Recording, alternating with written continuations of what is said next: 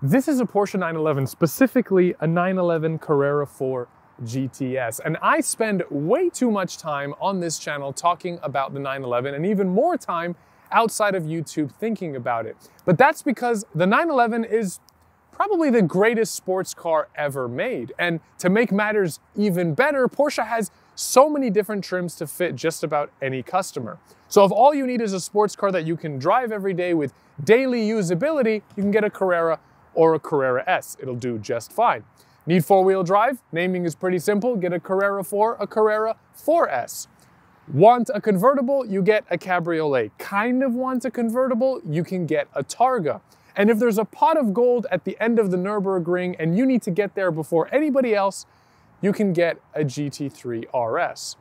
But what if you need something a little bit different? What if none of the 24 trims of the 911 serve your purposes because you need that all-around usability anywhere in the world, not just on roads? Roads? Where we're going, we don't need roads. Well, Doc, Porsche has an answer for that too. It's called the 911 Dakar, and it's inspired by the 1984 Paris Dakar, where Porsche took victory in the first ever four-wheel drive 911. Being a Porsche, it isn't just about aesthetics. In every aspect, it's beefed up, primed to attack any surface you explore on-world or off. It is a 911 you can drive anywhere you please.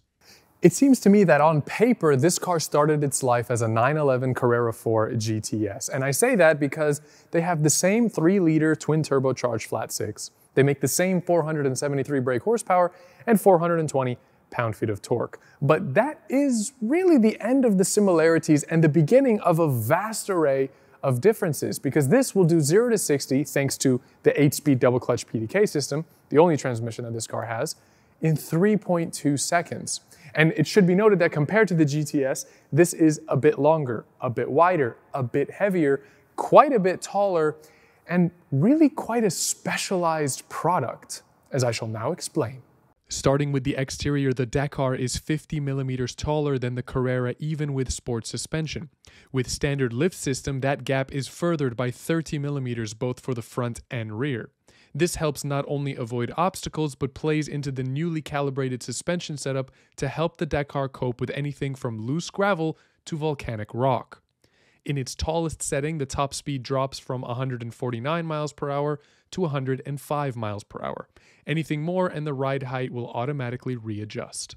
These tires are specially developed by Pirelli. They're called Scorpion All-Terrain Pluses, and the tread depth alone is 9 millimeters. The sidewall is reinforced. They have dual carcass tread, which I'm not really quite sure how to explain, but the benefits are that because of these tires, it has much better off-road capability. It can really take a beating.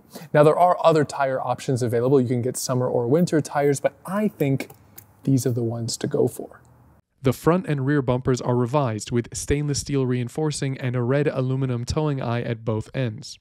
The side skirts feature stainless steel inlays.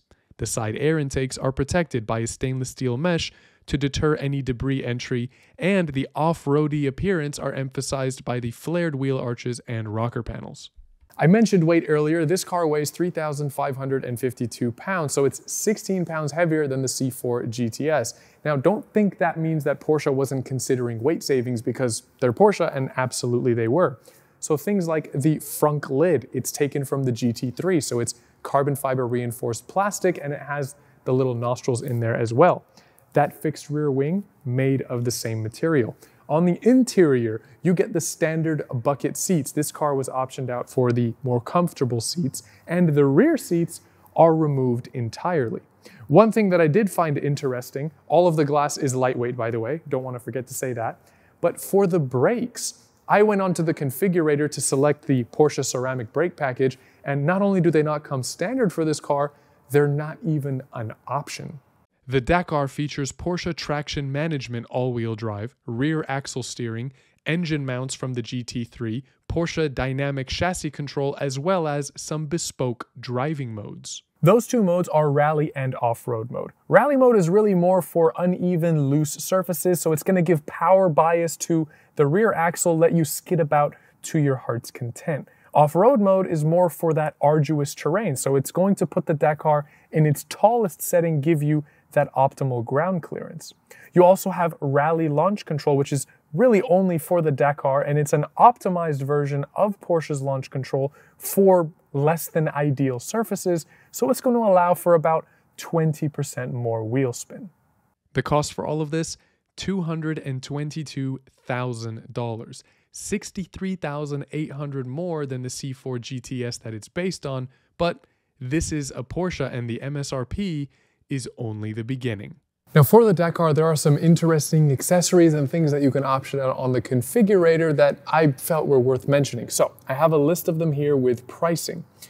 You can get a roof basket with auxiliary lighting. That'll set you back $7,550. You can get a roof cage accessory pack. That'll give you 2 water canisters, the canister holders, recovery boards, board holders, a folding shovel, and a water repellent outdoor travel bag.